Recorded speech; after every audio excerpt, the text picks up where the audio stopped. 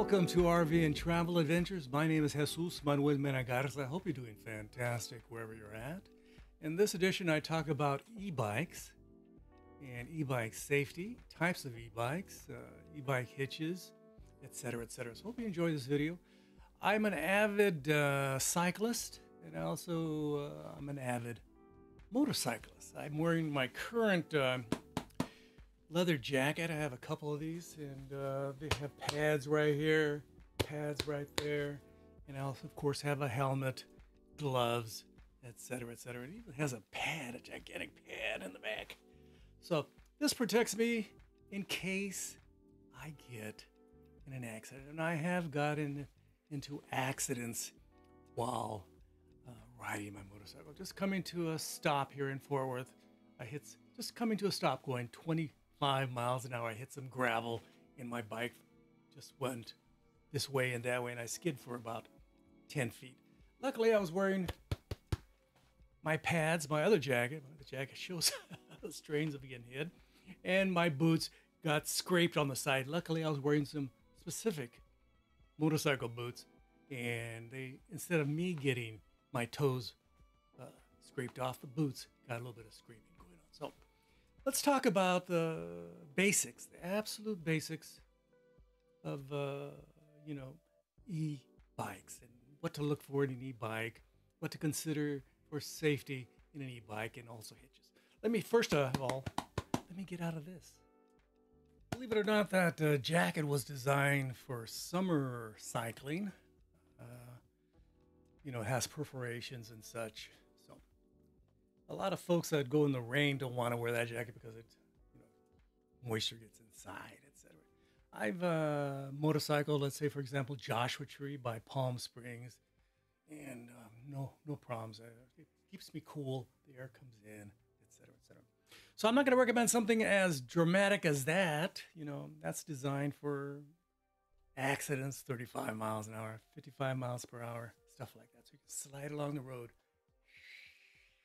come to a nice stop, hopefully before an embankment or a cliff, and you're set.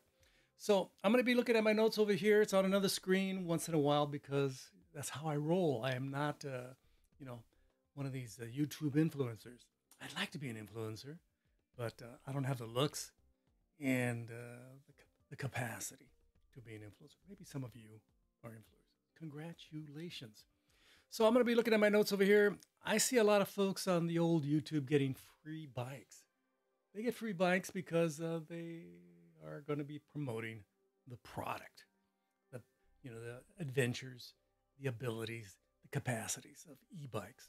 So they get them, they go out there. Typically, they're old farts that are not necessarily athletic, and they just go out there and they have a good time on an e-bike.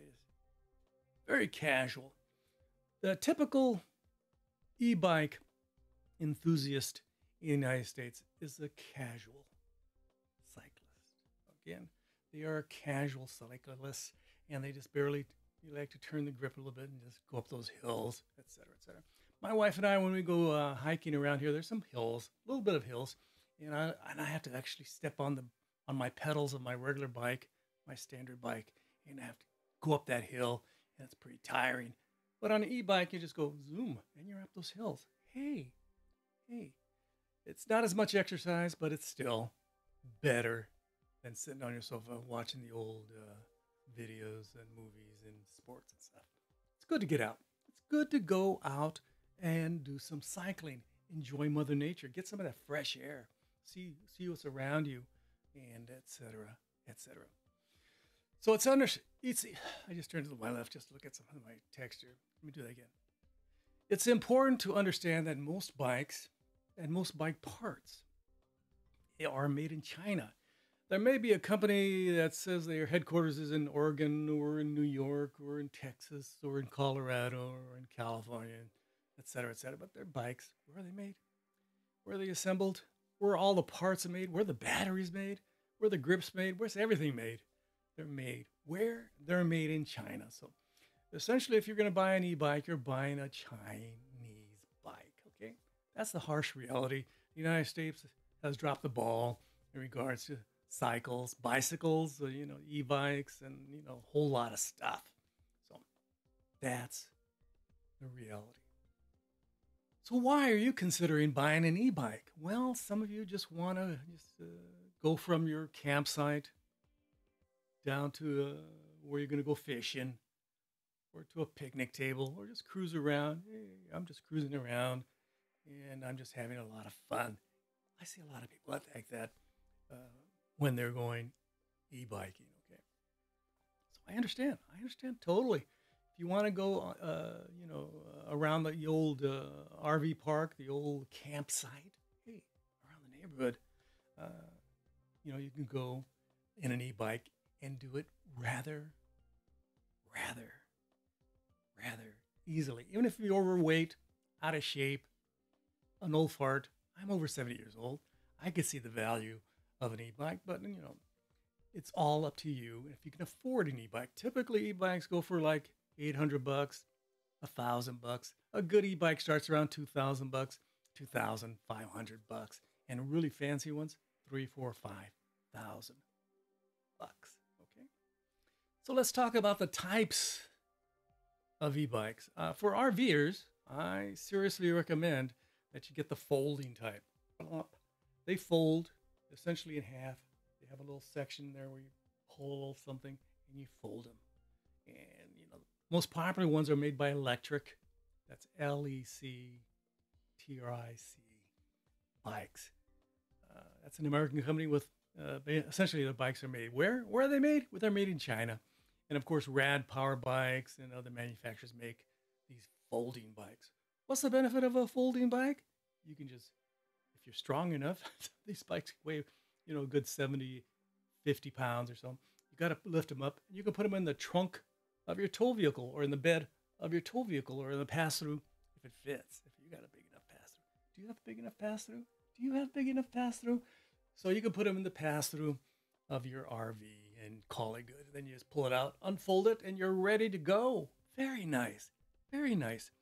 Another type of bike is a more conventional style. Those do not fold. They do not fold. You can try to fold them, but they won't fold. And those go in the back hitch of your RV or truck or whatever you're towing with, Class A, B, C. You can just put it on the hitch in the back, or in the back of the trailer hitch also. I have a hitch for my bicycles, my conventional non-electric bicycle. I have a hitch that can handle that. So you have different kinds of e-bike options, okay? Again, the benefit of a folding e-bike is that you can store it wherever you want. Again, in the trunk of your tow vehicle, in the bed of your tow vehicle, or in the pass-through of your tow vehicle, or you can just put it in a hitch in the back. It's all up to you. One of the things to consider when you have an e-bike is to make sure it's locked up.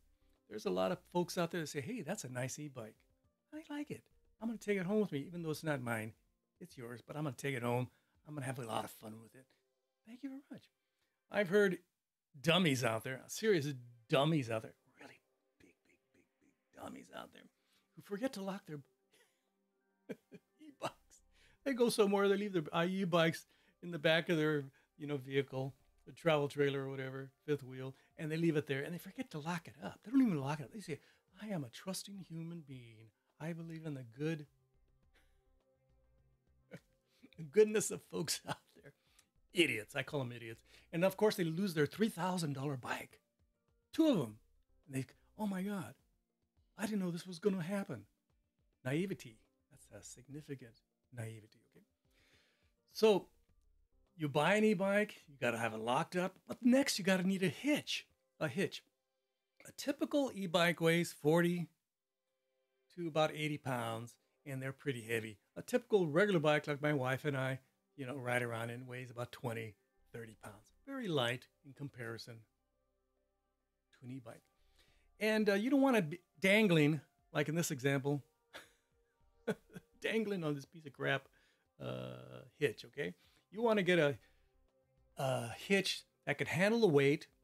You put your e-bikes up there, and again, it's a bit of a task. It's a serious task to lift that bike up there.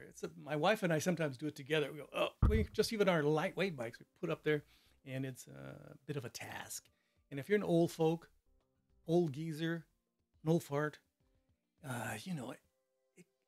it can be difficult. So understand before you buy that e-bike, are you actually going to benefit from it? Are you actually going to lift it up, put it on the hitch, or fold it and store it? Are you strong enough? Are you actually strong enough? Some of you are not as strong as The Rock, okay? Dwayne Johnson, you're not as strong as him. You want to be, but you're not, okay? So here's some clothing ideas. I just thought I'd show you some clothing, motorcycle stuff, helmets. You can buy a helmet. There's various helmets out there. You can put a helmet on and buy. And again, when you're cruising around in your, your e-bike, you should have a helmet. You can have a bicycle helmet, but you're going to be going a little bit faster than most folks on. You're going to go be 25 miles an hour, and then you're going down here. You go, wee! It's a lot of fun. I'm going 35 miles an hour. Uh-oh, I'm slipping now. I'm sliding down the road. Oh no! So you got to wear a helmet, at least to protect your noggin. You know, the most important part of your body. You may get totally scraped all over. You know, your bones may be showing after the scrape, but at least your head's still, screwed on relatively well. Okay, so wear a helmet. A bicycle helmet, a nice bicycle helmet, maybe a skateboard helmet. I like those skateboard helmets, or a very basic $50. You can buy them at some, motorcycle shops. Very basic helmet, and you can call it good. They come in different colors. Some are super cute. You can get a pink one for the guys and girls who like pink, or you can get some shiny ones, chrome colored, black. You can have some badass symbol on it saying, "Oh my God, I kick ass. I'm badass." Or you can just buy very nice bicycle helmet. It's up to you. And again, always assume that you're going to fall. I've ridden my bicycles. My bicycles, my little mountain bike downtown in Southern California. And I turn a corner. I turn a little bit too fast. Again, hitting some gravel, just like I did in my motorcycle. I hit the gravel and I start sliding. Luckily, I have my helmet on and my gloves. Gloves are your brakes. The first thing you do when you fall down is put your hands down. Stop. And your gloves, you need some good, decent gloves, not some cheap-ass gloves. You say, these are nice. They feel very nice. I don't like to get too hot. I don't like them. I like a soft, delicate glove. But you got to get some sturdy gloves. When you're hitting the ground, you want those things to take the absolute brunt of the, asphalt, the gravel, etc., the road, okay? Because that's your brakes. Put your hands down, okay? So, of course, you can always get a motorcycle jacket. You can always do other stuff. It's up to you. There's some jackets out there. Maybe add a little padding. Who knows? Do they make e-bike jackets for the summer? Yeah, I do a lot of summer motorcycle riding. I do a lot of summer bicycling, and all my clothing has, perforations to keep me cool at least. When I come to a stop, all of a sudden I'm pouring sweat. Then I move along the road, and again, the breeze helps me out. In this video, I talked about, what did I talk about? I talked about types of e-bikes, e-bike safety. You gotta be safe. Some of you like to be naive. I see people riding their motorcycles out there without no helmets. They're cool. I don't need a helmet. That's their prerogative. They want to be skin donors. That's their issues. They want to do that. That's their prerogative. And of course, types of hitches.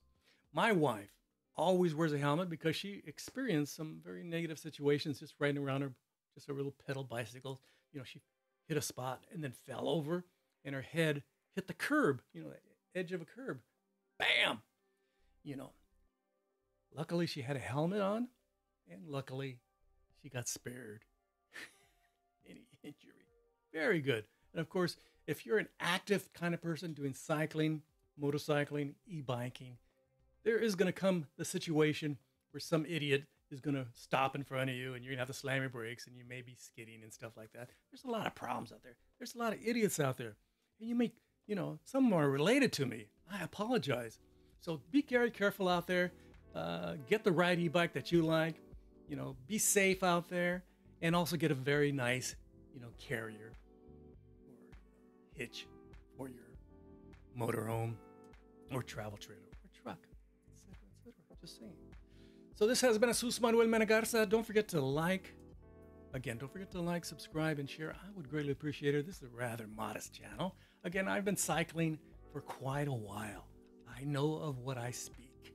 I I've been cycling in San Francisco. We lived in San Francisco. I used to take my bike to the beach and then come back up and go down Golden Gate Park, San Jose. I've, been in the deserts of Arizona riding my bicycle. I go, what's that? Oh, that's a rattlesnake. I better lift up my legs. Didn't get me. Lucked out.